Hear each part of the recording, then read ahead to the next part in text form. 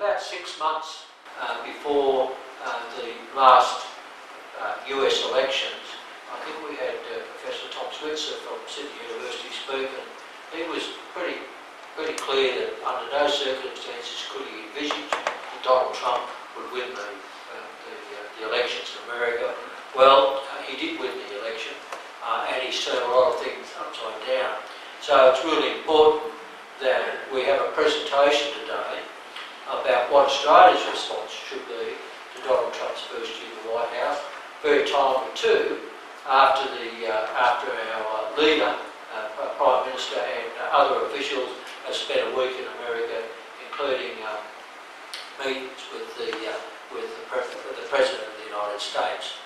Professor James Curran is a Professor of History at Sydney University. He's got a great knowledge in the history of Australian and American foreign relations. In 2013 he held the Keith Cameron Chair at University College Dublin, and in 2010 was a Fulbright Scholar at Georgetown University. He's worked in the Department of Prime Minister and Cabinet, the Office of National Assessments, and has also been a non-resident fellow at the Lowry Institute for International Policy. So can you please welcome to the dais Professor James Curran from Sydney University.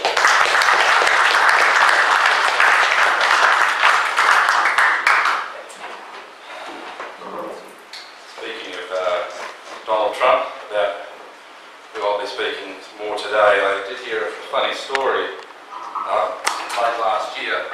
I gathered that the Australian ambassador to the United States, Joe Hockey, had lunch with former President George W. Bush in Texas. And I don't know what they had for lunch, but over their lunch, the ambassador said to the former president, "What do you make of Donald Trump's first year in the White House?" Apparently, this is on very good authority, George W. Bush said, "I think he's done a fabulous job. I think he hasn't put a foot wrong. This has been a stellar first year as president."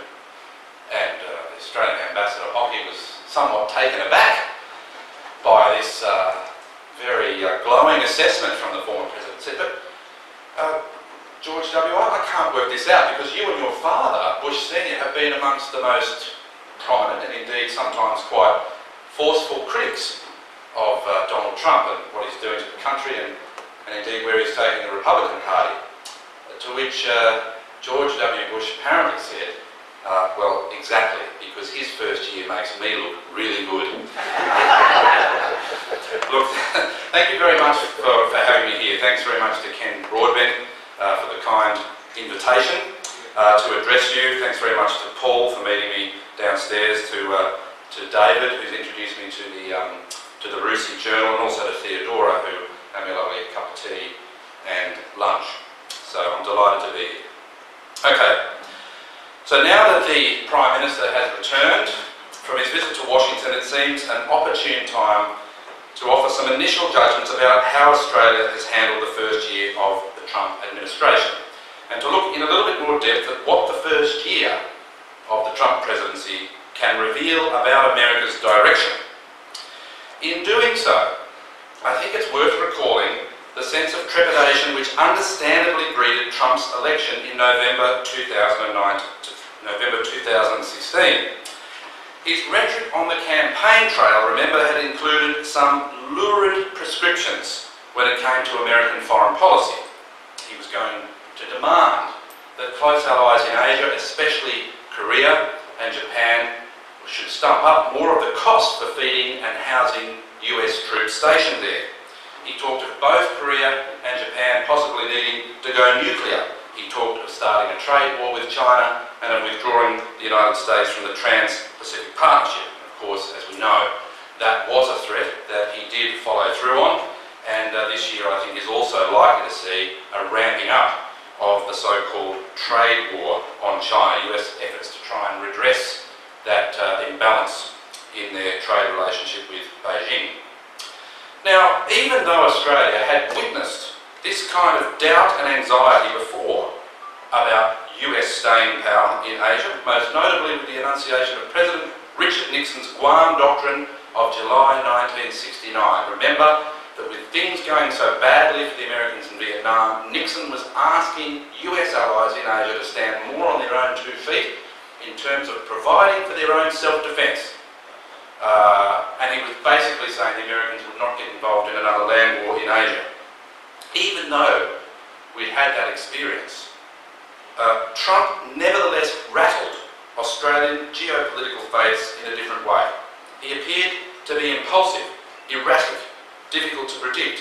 He had no real knowledge of Australia, seemingly no appreciation for the history of the alliance relationship.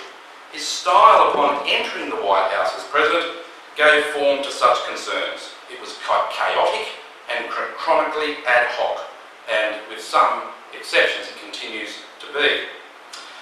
Now, all of these concerns that Australia had seemed to come to fruition in that first, now infamous phone call between Trump and Turnbull early last year. And many of these anxieties about what Trump might mean for the US-Australia relationship came to the fore in the public reaction here to that abrupt exchange between the two leaders. I think the response here was in some ways curious. In my view, never has so much been made of so little. After all, alliance true believers, or what I call the alliance sentimentalists, had spent the last 2 decades talking about a relationship, to use their expression, quote, that is stronger than it has ever been. And yet some terse words from the US Commander-in-Chief witnessed a strange outpouring of hysterical alarm and feverish panic. How on earth could a US president talk to a close American ally like Trump did to Malcolm Turnbull? Of course, it needs to be remembered that Trump had been elected on a platform of getting tough on immigration and asking allies to do more for the United States. Yet here was Prime Minister Turnbull in an introductory call with the new president, asking him to honour an Obama-era deal that would see the United States take some of Australia's refugees from Manus Island and Nauru. Now, in the screams from the press and some commentators about this treatment was revealed, I think, some of the brittleness in Australia's alliance sensitivities, not to mention the kind of collective amnesia that seems to have engulfed the history of the alliance relationship with the United States. Now, you might remember some of this reaction. There was a lot of talk about crisis, about shocks. Some analysts even started to say that Australia had to think about a plan B for life without America. That America was withdrawing from the world, withdrawing from Asia. Australia would be alone.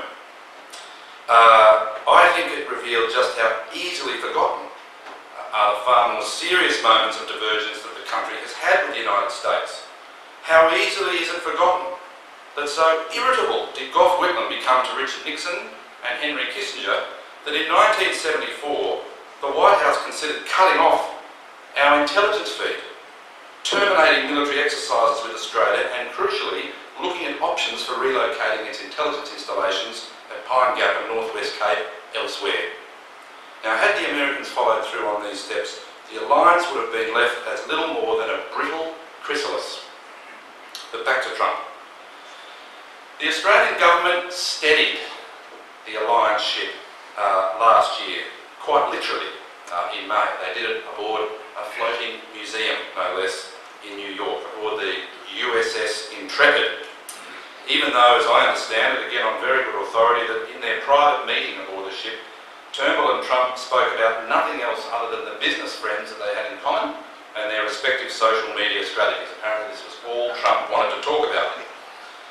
And yet I think the Australian response to Trump, the kind of Australian, how Australia's going to deal with Trump, took a more concrete form on this occasion. That is, shower the President in sentiment and in so doing give him a lesson about alliances, showing what they've been able to do when threatened with an existential crisis.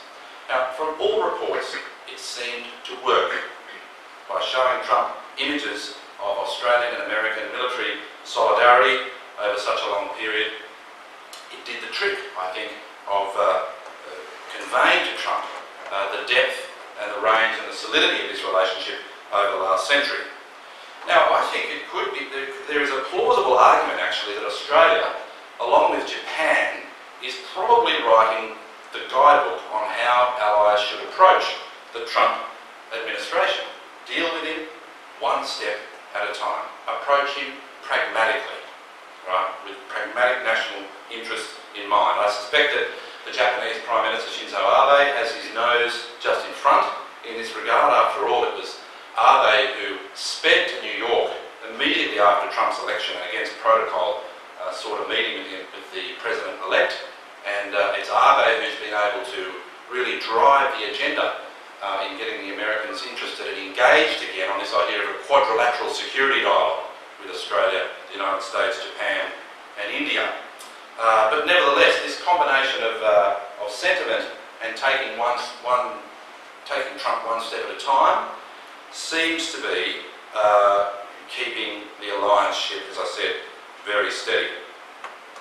But I do have a question about this use of sentiment and about the way in which the use of sentiment is seeming now to outweigh a critical analysis of where America is going under this president. In other words, I think we are overdoing the sentiment. And I want to speak a little bit about that now, and then I'll move on to discussing where I think Trump might be going in terms of America's self-confidence, its belief in itself, its exceptionalist tradition about America being special. Okay, what it has to be asked, has Australia really gained from talking about 100 years of mateship, which was the slogan that was used in Washington last weekend? It was also the slogan used aboard the Intrepid last year. In Washington on Saturday, the Prime Minister heralded 100 more years of mateship. And he may, of course, be right. In an ideal world, let's hope he is right. That is, that the United States can maintain its position in Asia over the next century. But I wonder how wise it is to talk this language at a time when American policy is in a state of such flux, and when the need is so pressing for Australia, sometimes within, but also sometimes without the American alliance, has to chart its own course in a region that is changing so rapidly. In other words, we seem to be talking the language of absolute loyalty when our diplomacy could perhaps be a little bit more subtle, nimble and agile. And for the perfect example of that, you need to look no further than when Malcolm Turnbull said we were joined at the hip with the United States on North Korea. What freedom of manoeuvre does that give Australian policy when the circumstances of any kind of conflict we don't know about, where there might be shades of grey? If there was an absolute clear-cut case of North Korean military aggression against the United States, I have no doubt that either political party in Australia would invoke the ANZUS Treaty. But I think the Prime Minister was too absolute and thus constrained future policy. The problem as I see it is that the outpouring of sentiment is overwhelming the analytical necessity to understand a changed America. To date, Australian Prime Ministers and Foreign Ministers are talking about the United States they grew up with, the America of Kennedy, Reagan and Clinton, the America that sees itself as the indispensable nation. They're not talking about the United States that is being buffeted by strong protectionist headwinds, and not the United States that is suffering from a crisis of self-confidence. This President Trump, as I'll go on to show, does not talk the language of Pax Americana. He doesn't talk the language of American global leadership, of exporting democracy and American values to the rest of the world. In fact, he does quite the opposite, and I think is one of the main reasons he was elected. 100 years of mateship, I think, is the crudest kind of historical slogan for the Australian-American relationship. But it is entirely in keeping with the way in which, since late last century, the alliance has been fused with the Anzac legend, thus placing it atop a pedestal and virtually beyond criticism. This slogan paints a picture of unending military partnership across the 20th century and into this one. And I just say, the caveats and the nuance of this is very important. There is absolutely no question that allies should commemorate shared military sacrifice and their struggles in defence of the values that both countries hold dear. What I'm saying is it's a problem when the misty eyes start to glaze over the need for clear, headed analysis. The problem with this slogan is that it reduces the relationship to a caricature. So, let me just ask a series of questions. Was it the act of a mate when Woodrow Wilson in May 1917 proposed to requisition the merchant ships that Australia had paid for from America, which were to carry Australian exports of wheat and flour to Britain and its allies? Right, this was a move which the Prime Minister at the time, Billy Hughes, with all the truculence and arrogance that Hughes could muster, Hughes called it an unfriendly act. And when Hughes was planning to go back to Australia via America after the Paris Peace Conference, Woodrow Wilson sought advice as to whether or not he was able to prevent Hughes being granted a visa to enter the United States. That was the level of acrimony between the two men. Was it the act of a mate when Douglas MacArthur told the British envoy in Tokyo in mid-1948 that Australians were, quote, chauvinistic and short-sighted, a people who, quote, tucked away as they were in one corner of the Pacific, did not appreciate world values? Was it the act of a mate when John F. Kennedy told Australian Foreign Affairs Minister Garfield Barwick in October 1963 that the United States would only offer the barest of logistical assistance if Australian troops came into conflict with the Indonesians in the jungles of Borneo during the confrontation crisis with Malaysia? Was it the act of a mate when Lyndon Johnson did not consult John Gordon about a bombing halt in North Vietnam in 1968, causing Gordon to fume privately to a senior Australian journalist? He said, quote, this was no way to treat an ally. Would Billy McMahon have called Nixon a mate after the American president left him stranded politically at home by announcing that Nixon was going to China, even though for nearly 2 decades Australia had been at pains to coordinate its China policy with that of Washington? Was Nixon's refusal to extend an invitation to Gough Whitlam to visit the White House for nearly 5 months in 1973, and that was on account of Whitlam's criticism of the December 1972 bombings on Hanoi and Haiphong, was that the act of a good mate? Would Bob Hawke have seen US trade policies that so hurt Australian farmers in the 1980s as the act of a mate? Finally, did Alexander Downer and John Howard see President Clinton's refusal to provide US ground troops for the East Timor operation in 1999 as an act of mateship? Now again, granted, the United States did provide crucial diplomatic muscle at that time, pressure on the Indonesian President Habibie. They provided crucial intelligence and logistical assistance and over-the-horizon presence that were absolutely critical to the success of that East Timor mission. But the point I'm making is this: Downer and Howard had an insurance premium view of the alliance, which Howard told Clinton. He told Clinton the Australian people would find it very difficult to understand that Australia, having been there alongside you in all those wars since the beginning of the 20th century, and you're now going to refuse to provide us with Marines. Right? There was a sense of expectation that because Australia had paid its alliance dues, it was going to receive American military assistance on the ground.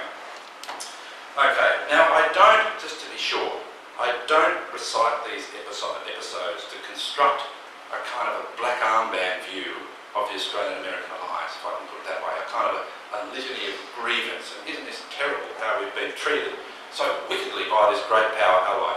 No, I mean, I am not constructing some kind of anthem of anti-Americanism here. It's absolutely nothing of the sort. It is simply a very, very basic point about national interests, and that there have been times in this past 100 years where, quite understandably and quite probably, America has acted in its own national interest, and that has sometimes conflicted with Australia, and the two countries have diverged. And the more serious people that I talk to in Washington say an alliance is stronger for these differences and divergences, and we have to be prepared to say no to each other sometimes. Okay, I think this is inherent to alliances. I think you would find, and you will find, the same kind of history of these kinds of episodes in America's relations with Japan, with Britain, and with other close allies. So, this, I think, is the problem with this hackneyed and jingoistic recital of 100 years of mateship. Of course, I will concede that it rings nicely in American ears, and it might fit nicely on the little badges that the Australian ambassador in Washington has apparently made for the various events marking this year's centenary But I'm asking again, what does Australia gain? What, it might be asked, did Australia really gain from its commitment to the American cause in Vietnam? All the major decisions about American withdrawal and the peace terms with the enemy were made without consulting Australia. Similarly, it might be asked, what did Australia gain from its commitment to the US invasion of Iraq in 2003? Now, of course, some would say a free trade agreement. Fair enough. But the point to be made is that Canada and New Zealand did not join the invasion, and they did not suffer any great blowback from Washington, or at least nothing that was not easily bearable. What I'm leading to here is, how do we understand the role of an ally?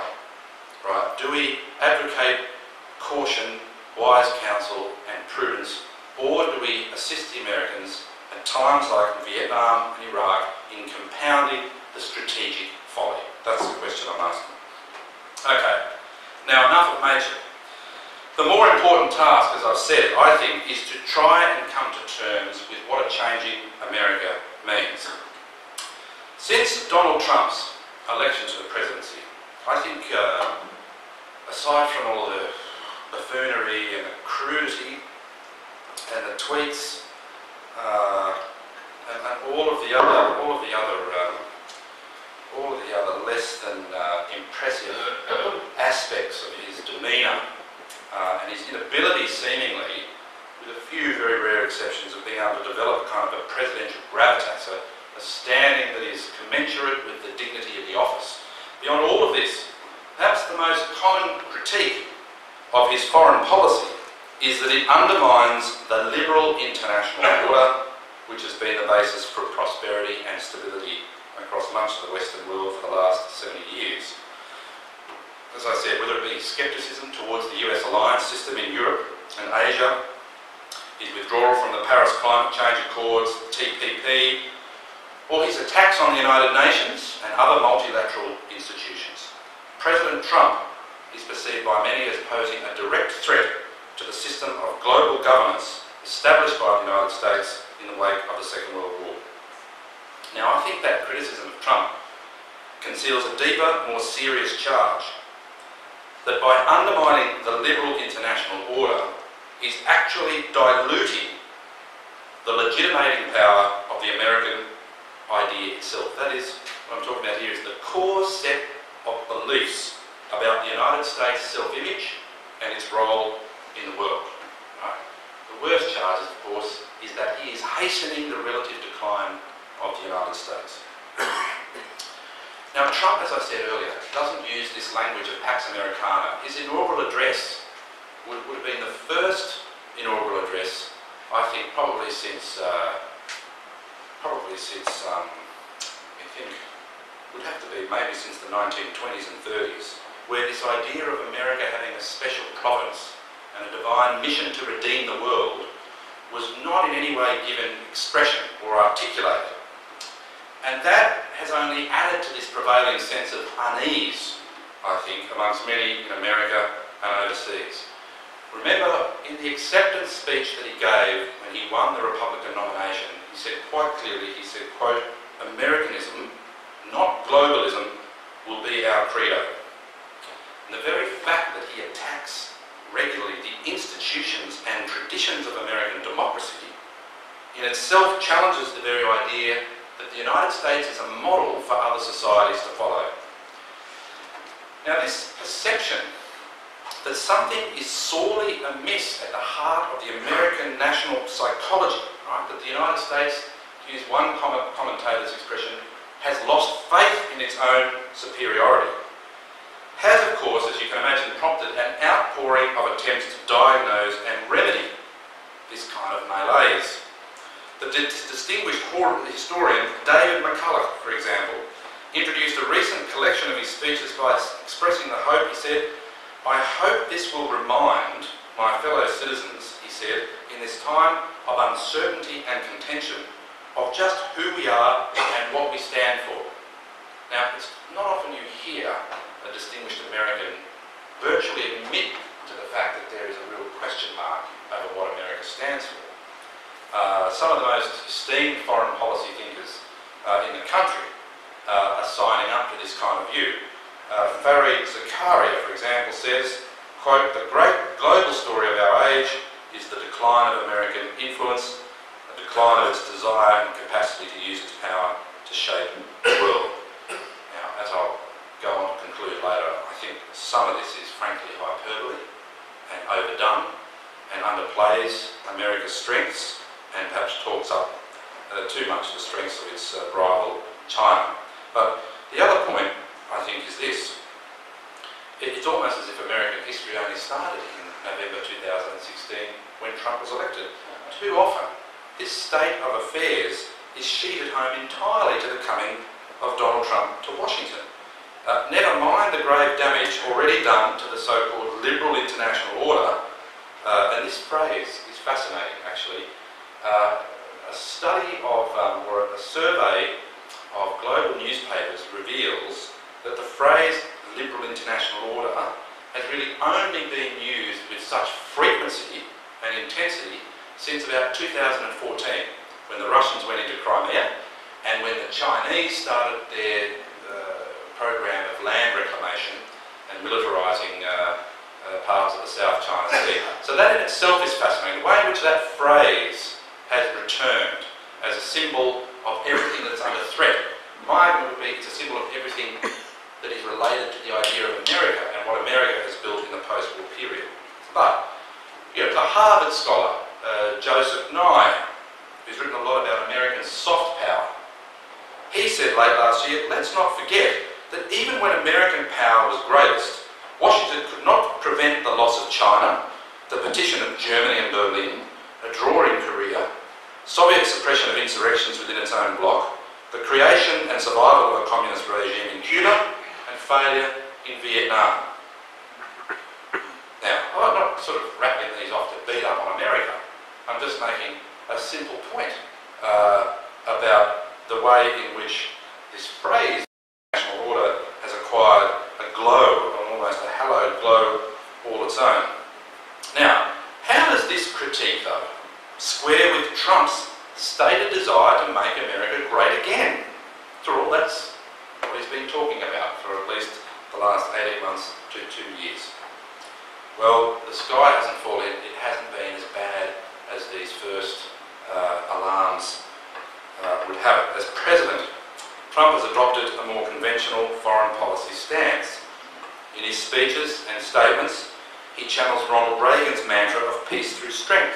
He even wants to mimic the French by holding a military parade down Pennsylvania Avenue on American Independence Day, a point that is really unsettling the planners at the Pentagon, who have reminded newspapers in America that all America's military hardware is not like it's in a back paddock just over the Potomac River in Arlington. It's all got to be brought into Washington.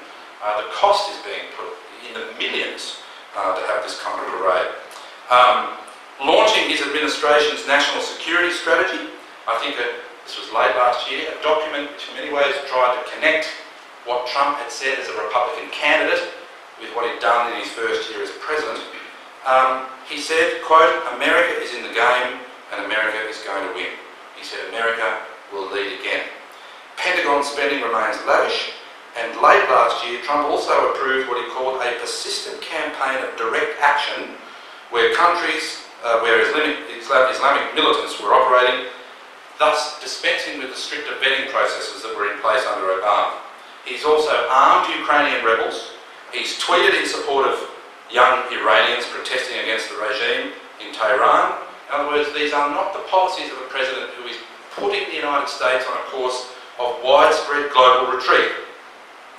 Other steps that Trump has taken, I think, also seem to cut against this prevailing critique. Earlier in his term, he ordered airstrikes on Syria, and then, having been dissuaded from his original intention to withdraw from Afghanistan, committed more US troops there, and said there are now no artificial timelines on their deployment. Part of the United States alliance system in both Europe and Asia, as I've said, might have shuddered at the prospect of a Trump presidency, but NATO, for example, not only survives, it grows. Trump supported the addition of Montenegro to its ranks. In Seoul and Tokyo, political leaders and officials now marvel at an American commander-in-chief talking the language of solidarity and shared sacrifice, as he did on his trip through Asia last year. This is language they could only have dreamed about when Trump was running as a candidate. Where China was once the economic bogeyman that was raping America, Trump hails his relationship with Xi Jinping, at the same time as labelling the country a revisionist power, and as we'll see. Let's analyse later on this year the effects of the so-called trade war on China. On North Korea, Trump's sporadic bellicosity often cools to calls for collective action in meeting the threat posed by Pyongyang. And at home, the system of checks and balances in the US political system have largely worked in pushing back against some of the administration's more contentious policies. Still, that might be giving more coherence to what is in effect still, I think, Trump being a work in progress. But nevertheless, I think it's worth bearing in mind that there hasn't been this kind of cataclysmic series of policies that have been put in place, which some might have feared from his run for the office. We cannot ignore that the domestic grievances, the anger and the rage and the bitterness in Middle America, which brought Trump to power, do seem to portend a longer-term shift in how America views and performs in the world. I think it's likely too that Trump will be followed by another populist figure from either the left or the right, either in 3 years or in 8. I mean, all the hair-pulling and hand-wringing, quite understandably, about America's pull-out from the TPP, often neglects to mention the fact that Hillary Clinton quietly abandoned free trade in the TPP when she ran as the Democratic candidate. I'm convinced that Bernie Sanders would have followed the same path. Elizabeth Warren was not a big fan of the TPP. So I think some of these currents that are coursing through American politics on both sides of the political aisle. So these forces, in particular those that express antagonism towards globalisation, alienation from and antipathy towards Congress, not to mention the deep resentment at the blood and treasure expended on efforts to transform Iraq and Afghanistan into democratic havens in the Middle East, all of these in many ways have tarnished that tradition of exceptionalism, American exceptionalism, which embodies a more ambitious American global posture. That's what Trump ran against. He ran against this whole notion that the United States should be out there trying to rebuild societies and make them into democracies. He ran against the notion of the US being the indispensable nation because he wants to rebuild America at home. So, the Trump presidency has given rise to yet another wave of gloomy prognostications about American decline. As some have argued, Trump is taking a sledgehammer to the international order, and thus he's giving the future to the very same aggressive powers, especially the authoritarian regimes of China and Russia, that he purports to protect Americans from. The comparison so often made between the chaos and dysfunction of Trump's White House and the tightening power grip of Chinese President Xi Jinping is taken often as almost irrefutable proof that China will soon remove the United States from its hegemonic perch. I think, the fact that we have a president now in the United States who is not given, as I've said, to this proselytising about the American mission is quite significant. I mean, this is not often discussed in the public commentary, but it is one of the distinguishing features, I think, of the Trump administration, this eschewing, at least at the presidential level. I have no doubt that some below him, including his National Security Advisor, H.R. McMaster, the Defence Secretary, Jim Mattis, the Secretary of State, and others, are still very much in the mould of wanting the United States to have this enlarged and ambitious role around the world, but certainly Trump is putting some distance from that. For all Trump's clarion calls about American greatness, it is likely, I think, that the United States is going to have to accept more and more the disconnect between the allure of its national mythology and the limits of its capacity to effect transformational change abroad. This period, then, may well come to be seen as the first step, whether Trump is doing it unwittingly or not. It may be the first step in preparing the Americans for the end of global hegemony. The commentator Walter Russell Mead, writing in the Wall Street Journal about 6 weeks ago, said, quote, "Trump's coming may not be as ill-suited to the country's needs as his most fervent detractors believe, because," Russell Mead argued, "he's bringing to the fore the harsh reality that the country's post-Cold War national security strategy has run out of gas." Seen in this light, Trump is the president America had to have. A leader immune to the siren song of grandiose globalism, and a commander-in-chief who appears to grasp that the United States can no longer succumb to the dangers of hubris. But I do think a quick reality check is needed here. I don't think we're about to see America become what they call a normal nation. It will not lose that sense of special mission simply because that part of its national creed runs so deep, and because those who are in the foreign policy establishment at the moment are creatures of their culture, right? The America that shaped them was the America that could do anything, right? So the Washington elite will not lose easily the taste of being a superpower. They will cling tightly to the vision and vigour inherent in that description of the United States as the indispensable nation. The problem is this disconnect between what the foreign policy establishment thinks and what Middle America thinks, because Middle America has lost faith in America's global mission, and after all, it's middle and working class America who've borne the brunt, the heaviest brunt of military sacrifice in these wars in Iraq and Afghanistan. And there are some fascinating studies that are being done that in Michigan and Wisconsin and Pennsylvania, had the Democrats, I mean, Hillary Clinton, didn't visit those states a great deal. Pennsylvania, yes, but not Michigan and Wisconsin. But one of the things that, by all reports, turned voters away, especially Democratic voters in those states, was the fact that Clinton kept talking about a continual war. Right? Clinton, in many ways, is so much more hawkish and much more interventionist than Trump. It would have been very interesting to see how her first year went, but I think it would have still resulted in some uncomfortable moments for Australia. So what we might be, if it's not going to become a normal nation, I was very interested when I visited Washington and New York late last year to help have talks with journalists and people in think tanks and some people in government about this whole question of American purpose and what Trump was doing to this idea of American exceptionalism. That the chief correspondent, Washington bureau chief of the Financial Times, Ed Luce, who I think is one of the most perceptive analysts of the United States, said that we might be in the beginning of a long period of what he called, quote, exceptional normalisation. Now, if he's right, then the ungluing of that core national belief is going to be a very painful process.